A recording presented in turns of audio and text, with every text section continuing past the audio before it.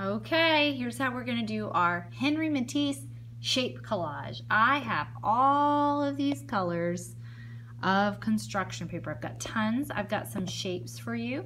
The first thing you do is you pick out a color of construction paper. So I'm going to pick this color first. Okay. Then I pick out a shape that I like. I like this. See, it's got 1, 2, 3, 4, 5, 6 sides, so it is a hexagon. All right, next I'm going to take a Sharpie. This is called tracing. I'm going to hold it down, and as best I can, I'm going to trace around the edges. Now, you guys might not be using Sharpies. I might have you guys use marker because Sharpie is permanent. After I go around, I remove it, and ta-da! I have the shape. Now, you guys have to do this. Check this out. You've got to do it 9 times. All right, so that's 1. Now I get to pick a different paper. I'm going to pick this one, and I can pick a different shape. I'm going to pick this one, and now I trace around it. So I'm going to hold it down. I actually am going to use a marker because it'll be much easier. So I hold it down, I take the marker, I'm pushing against the stencil, and I go all the way around. Okay, now I have 2. How many do I have to have? 9. I've got 2. 9, take away 2. So not 9, not 8, but 7 left. I pick another color, and I pick another shape. I like this one that kind of looks like a cloud. All right, I'm going to trace around it. And if I get a little off, that's okay. Whoop. Okay, now I have 3. I need 6 more. I'm going to pick another color. I'm going to pick this color. I pick another shape. I'm going to pick this shape. Put it on the paper. Trace around it. Hold it down. Go around. Okay, now I have 4. I need 5 more. Pick another color. Go with pink. I pick another shape. I'm going to go with a heart. Aw, pink heart. I'm going to trace around it. Okay, and remove it, and now I have a heart. Okay, 1, 2, 3, 4. I now have 5 done. 1, 2, 3, 4, 5. I need 4 more. And if you want to repeat the same shape or the same color, that's fine. I'm going to pick to do a triangle. Now this takes up most of the paper, so I could just put it up against the edge and go like that. And then I know to cut here, cut there.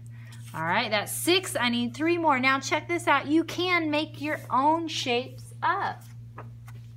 So for 1 or 2 of them, I could just make up any shape that I want as long as I make it kind of big. There's 1. So now I have 1, 2, 3, 4, 5, 6, 7. How many more do I need to get to 9? 8, 9, 2. I'm going to pick another color. I'm going to pick another shape. You know what? I think I want to do this trapezoid. All right, 2 more. I hold it down,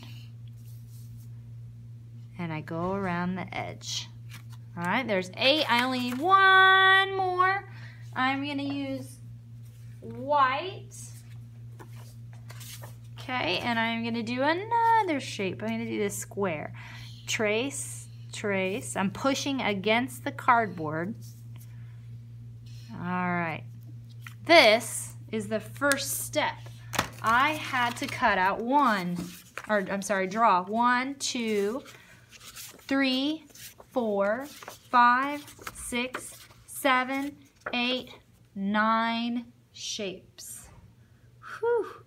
That was hard, but that's what we're going to do here at red. Then you are going to move to yellow.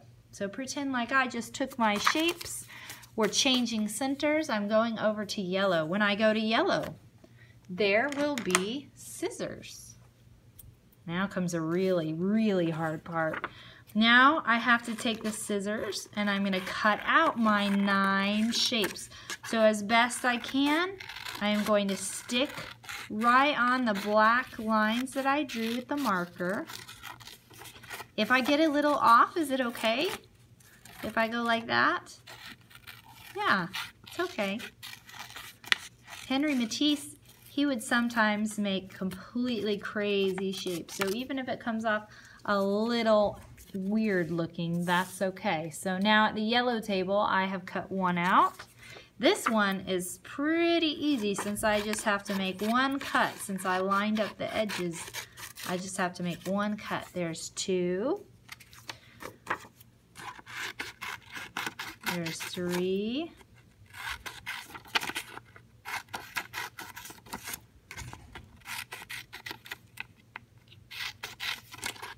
Okay. Now I need to cut out this banana shape. What is this one called? Right, a crescent. Okay.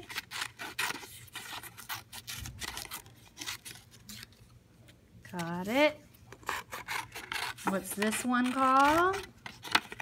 Circle.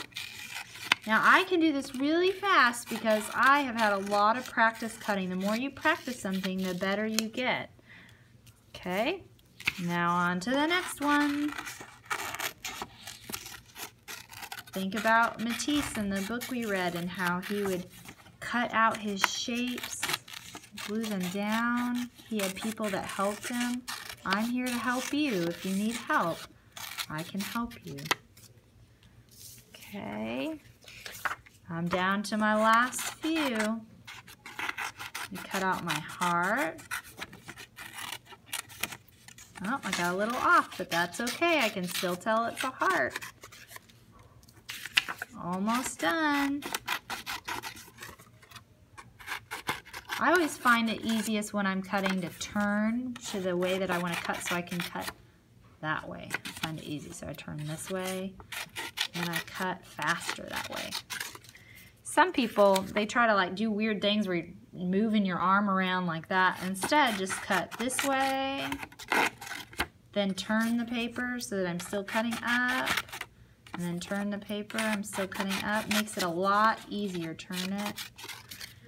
Okay, that's it.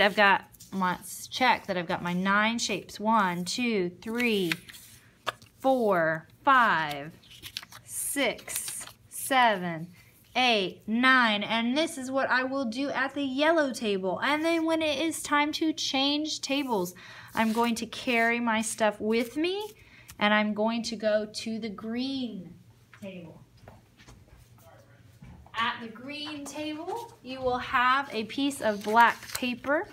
You are going to lay your shapes out. Now see how the Sharpie or the marker is on this side? You're going to flip it over because you don't want that marker to show. So I can see the marker here, right here, so I want to flip it so that the marker doesn't show. And I get to decide how to lay my shapes. So first I'll lay them down.